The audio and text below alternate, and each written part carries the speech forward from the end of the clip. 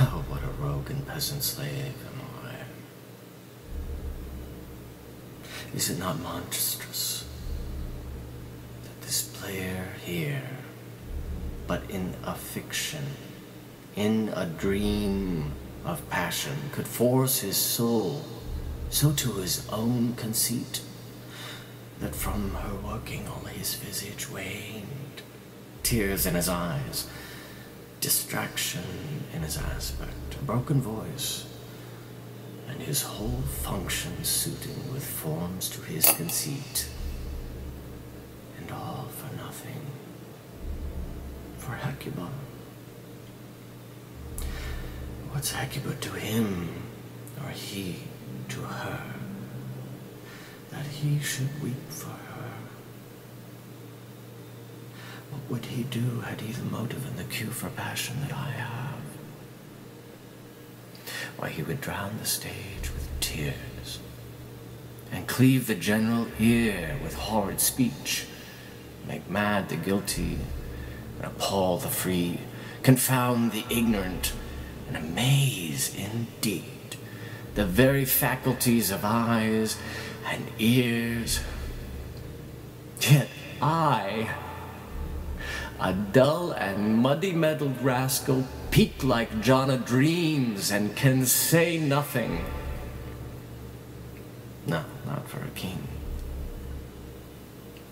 upon whose dear property and life a damned defeat was made.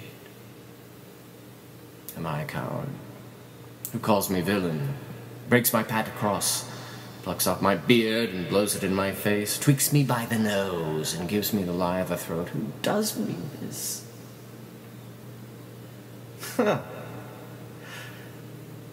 Swoons, I should take it. For it cannot be but I am pigeon-livered, and lack gall to make oppression bitter. Or ere this I should have fattened all the region kites with this slaves of Thor. Bloody, body villain, remorseless, treacherous, lecherous, kindless villain. What an ass am I. This is most brave, that I, the son of a dear father murdered, prompted to my revenge by heaven and hell, must pack my heart with words and fall a-cursing. Very drab, scullion, far upon it, far about my brain.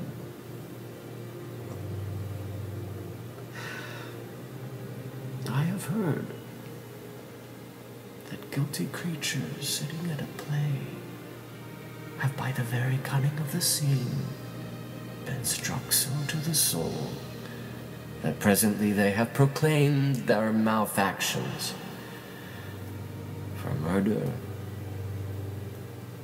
though it have no tongue, will speak with most miraculous organ. I'll have these players play something like the murder of my father before mine uncle. I'll observe his looks, I'll tend him to the quick. If he but blench, I know my course. The spirit that I have seen may be the devil, and the devil hath the power to assume a pleasing shape, yea. And out of my weakness and my melancholy, as he is very potent to do with such spirits, abuses me to damn me, I'll have grounds more relative than this. The play's the thing wherein I'll catch the conscience of the king.